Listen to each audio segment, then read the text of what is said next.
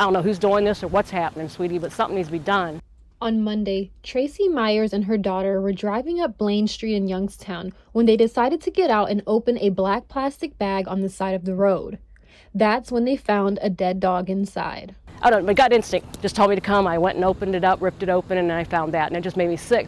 Myers contacted the Humane Agency and dog warden on Monday to come pick the dog up, but when they came out Thursday, they found more than they expected. We started looking and we found more bags around where the barricades are right here with more dogs in, so we have a total of 3.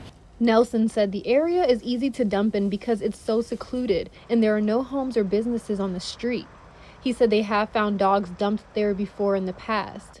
In fact, this isn't the first time Myers found a dead dog inside a plastic bag in the same spot. Several months ago, she said she found another one. The first one that I found, it was more so in the summer, and it just like the bag formed the shape of the dog. So when I opened it, it was a black and white pit, and on its head it had a plastic bag, and then the body was wrapped in a blanket and then shoved in the big black plastic bag. There is a sign in the area warning that the road is under surveillance and anyone who dumps there will be prosecuted. Myers said she doesn't understand why someone would dispose of a dog this way. No dog, whether it's a pet or anything, needs to be disposed like this. This is definitely not the way to go about doing this as far as coming down here and dumping these dogs like this. It's not the way. Nelson said they will be investigating to determine if there was any foul play in the death of the dogs or if they died from natural causes. Reporting for WKBN 27 First News, Jennifer Rodriguez.